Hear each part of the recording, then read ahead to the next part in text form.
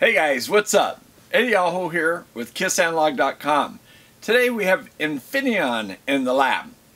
Now, this is an eval kit that was sent to me. It was sent to me, gosh, some time ago.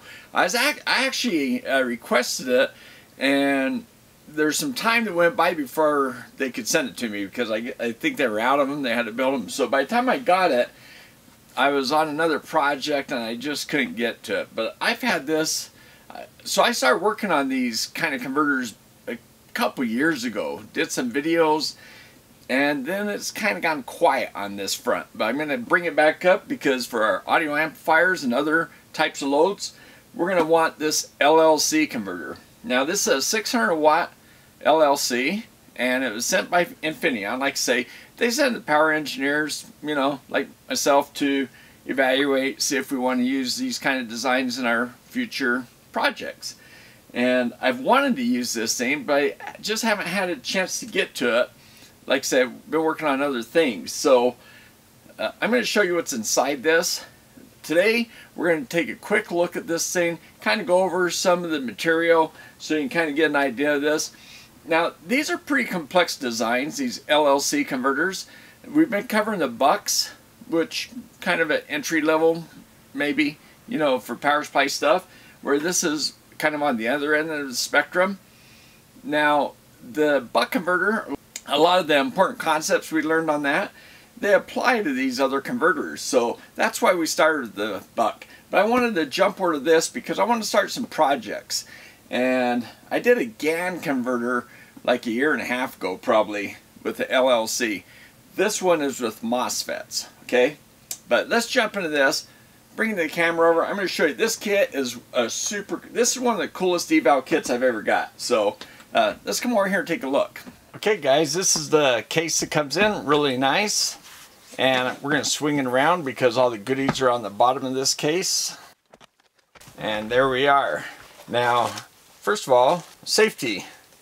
Operating instructions, very important, right? Safety, we got some high voltages here. And then the other thing is the startup guide. Let me open that up.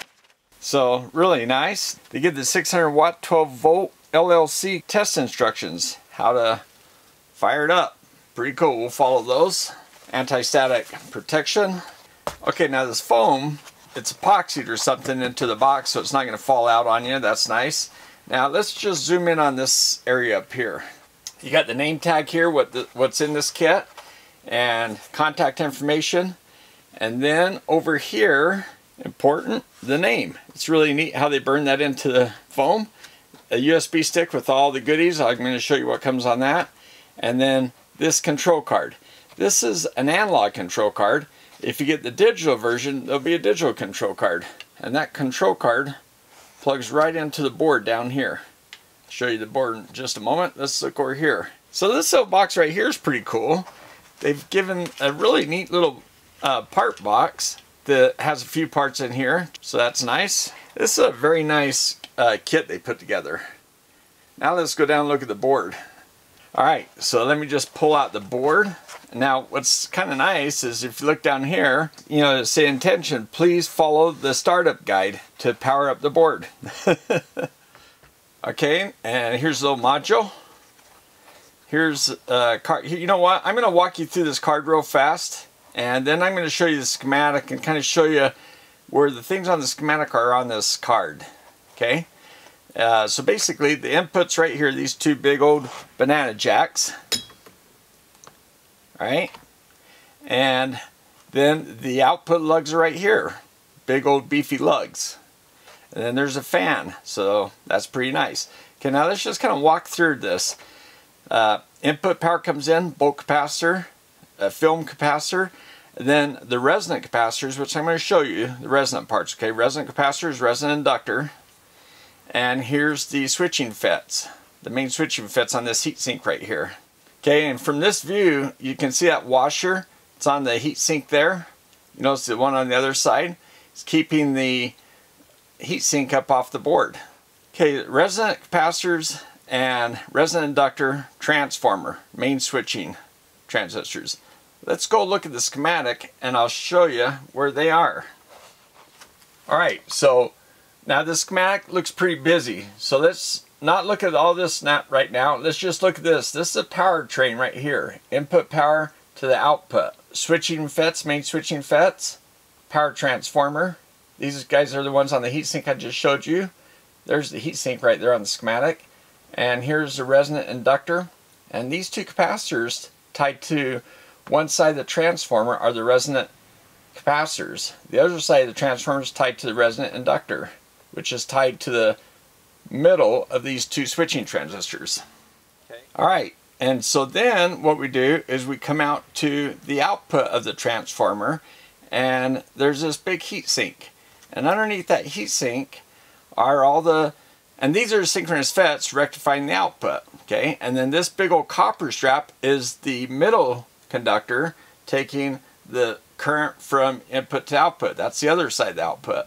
And these are drive chips driving these switching transistors. Alright, then on the output of the transformer here, we have our 3 synchronous FETs in parallel off of the top of this winding. Off the bottom of this winding, we have 3 more synchronous FETs. And then we have these labels right here, and that's tied to the drive chips, which are right here. Okay, and then the center conductor comes up here, big old strap brings the power out this way, while the center of all these synchronous FETs bring the other power. So we have our 2 conductors here. They're going to go to a whole bunch of ceramic capacitors. You can see all the labels right here, and you see this narrow plates here on this capacitor. That shows a ceramic capacitor. Then we have our LC filter, and these have a plus sign plus the dark plates, so that's bulk capacitors, electrolytic type. Alright, so then off of all these synchronous FETs and the drive chips and the strap, they come out, and we have all these ceramic capacitors lined up along here. This heat sink is on the top side of the board, sucking the heat out of those synchronous FETs on the other side. And then here's our LC filter, our big inductor, and then our bulk capacitors. Alright, then we flip this board over. Okay, the feedback, it comes over and it goes through an optocoupler. And then there's some over voltage feedback that goes through an op amp, does some comparison for current and voltage. And it comes through this optocoupler. And then this guy in the middle between the 2 optocouplers is another isolation device, which is a drive chip driving these drive chips up here, driving the synchronous FETs. This guy synchronizes the drive from the control chip over here on the primary, which I'll show you. But just part of that feedback, those resistors down there, they're current sense resistors. And let me go on the schematic and show you all that stuff. Alright, so on the schematic, what we have is our feedback. It's coming from here, over here, and going to this optocoupler to our primary side. And then the over voltage is coming through here and coming through this op amp and comes up to this point, which eventually goes through all this stuff and over this optocoupler. There's also those 2 sense resistors I showed you up here for current sense. Those signals come down here through this chip, and it's compared, and it goes, so these 2 signals go together through this fault optocoupler, which is, you know, a fault, over voltage or over current. Then all these signals are coming over here to feed into this chip, which is really a module, and that's the module. That would be this part that mounts onto the board. So all those signals would come up into this chip. I'll show you the schematic for this, but basically it's just a bunch of signals coming in here that is going to the control chip.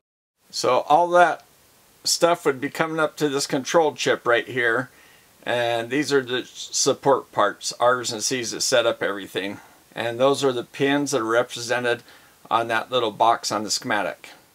Here's the little box with the pins that come out on that card. Now these 2 signals come to this, and this is a drive chip just like we had on the output driving the 2 FETs up above. So these 2 signals and this one, these 3 signals, go to the drive FETs right up above and drive these 2 switching FETs.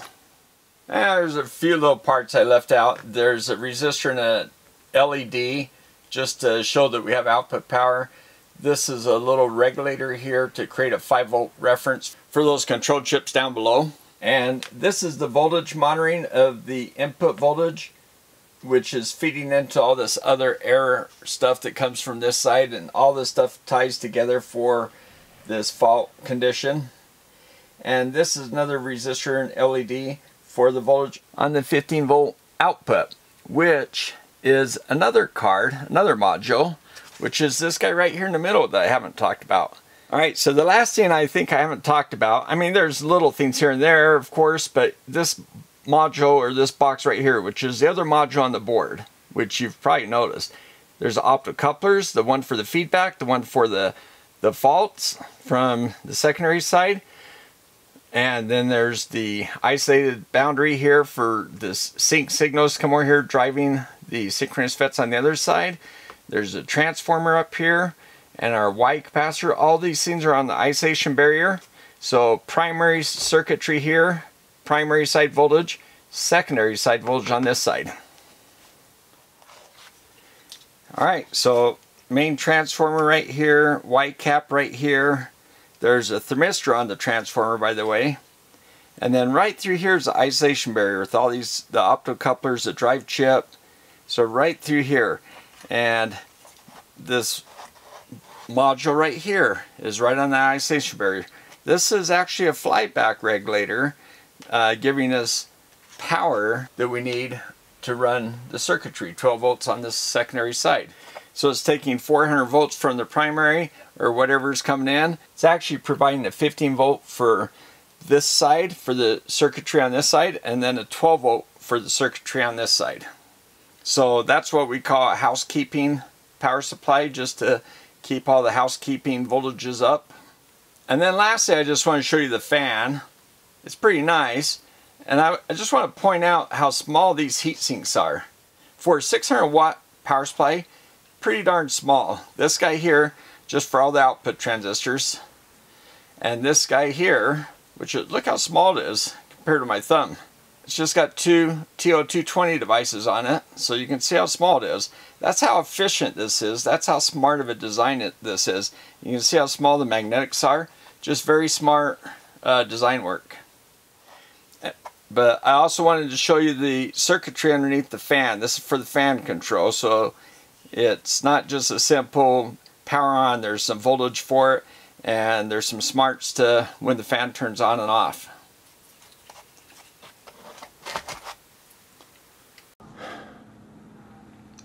Okay, so what I want to do is just take you through some of the documentation. This is the general description of this evaluation board. Let's just scroll through it.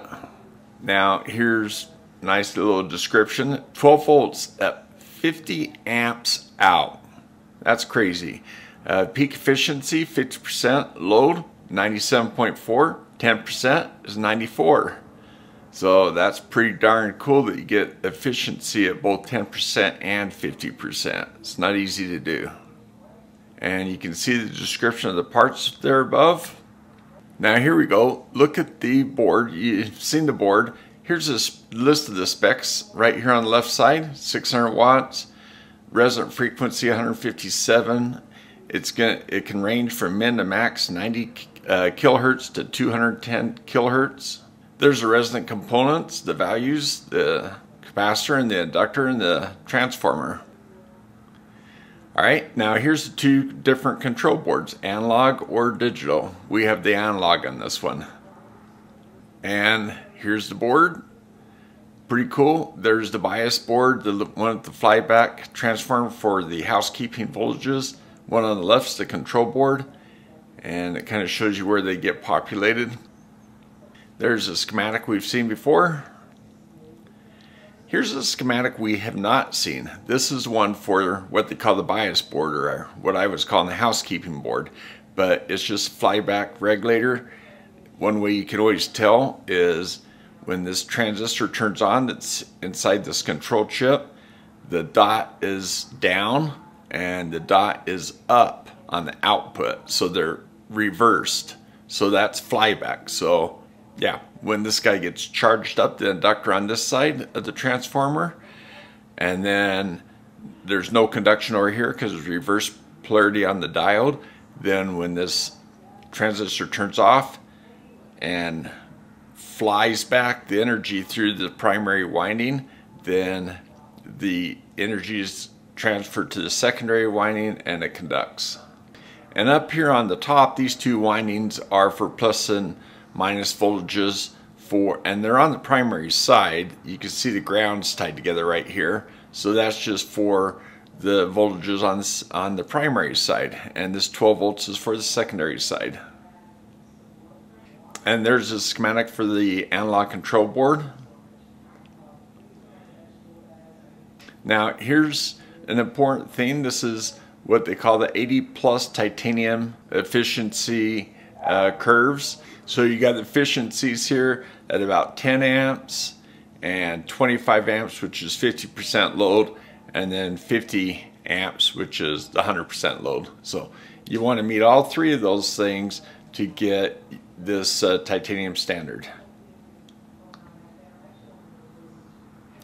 Here's design concept. Here's some equations for the transformer, the resonant tank equations. Here's some gain curves. This stuff we'll talk about in the future. It gets pretty complex.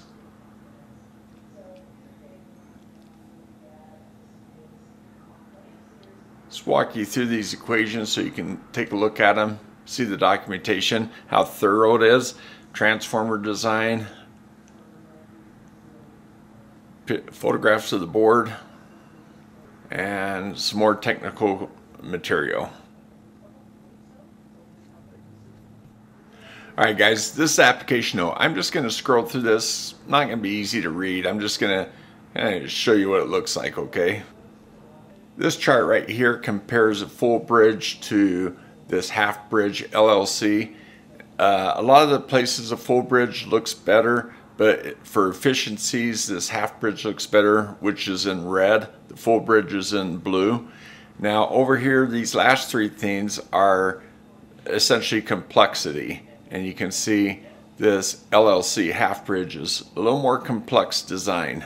So, but other than that, it excels in the BOM and in efficiencies. And there's the basic schematic, some principles there. Really interesting stuff if you're into designing this kind of stuff. But we're going to go through this just so you have a feel for what these things do and how they behave. There's some waveforms. Like I said, this is just a quick walkthrough. And here's the LLC tank. This is a simplified version. So you have your LL, which is resonant inductor, LR, and LM, the inductance of the transformer, and the C, which is that CR. That's why they call it LLC. Here's the resonant curves. Like I say, it's fairly complex. We're going to talk about more of this as time goes on.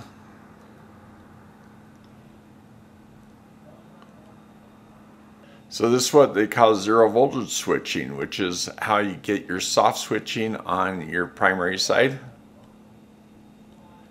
A bunch of equations, transformer information, very in-depth, like I said. More photographs, which these Infineon app notes are very complete, very nice. Some more actual waveforms. Shows losses, and this is at different types of loads. 10% there on top, 50% on the bottom. That's how you get that rating of high efficiency across loads, which is important. Alright guys, like I say, this is just a quick walkthrough.